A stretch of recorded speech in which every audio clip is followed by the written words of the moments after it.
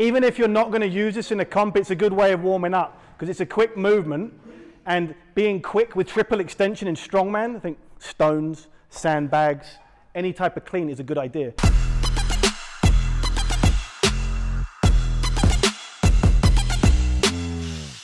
Let's go. Not bad at all, Dino. So if you see the power clean, it's one motion up to the chest. We're not doing any counter movement. Counter movement's good for big weights. This is better for speed.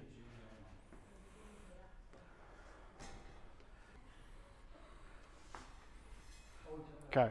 So one thing neither of them did quite right was they didn't get triple extension. I tend to think of it as two speeds. So once it comes to the knee, it's slow, slow, and then you explode, but did you see my heels? Boom! And then it will roll up even quicker. Can you do another one? Yep.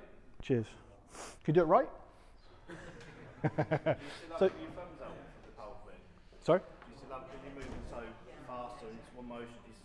The thumbs will be like that, and as it comes up, you see how I went round? Yeah.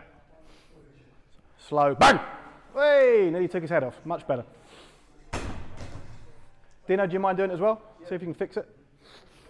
Slow, and then hit it. Two speeds when you're learning this. If you try and go too quickly, the timing is terrible. Think of it as deadlift slow, and then triple extension quick. Bang! Good man.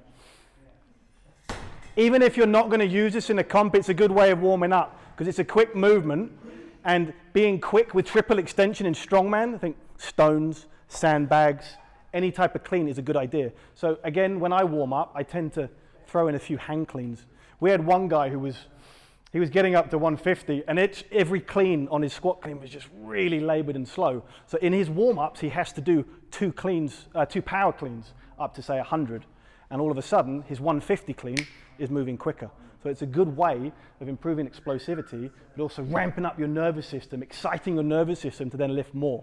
So if we do a set of 3, everybody, on the power clean, and we'll just watch the technique. Okay?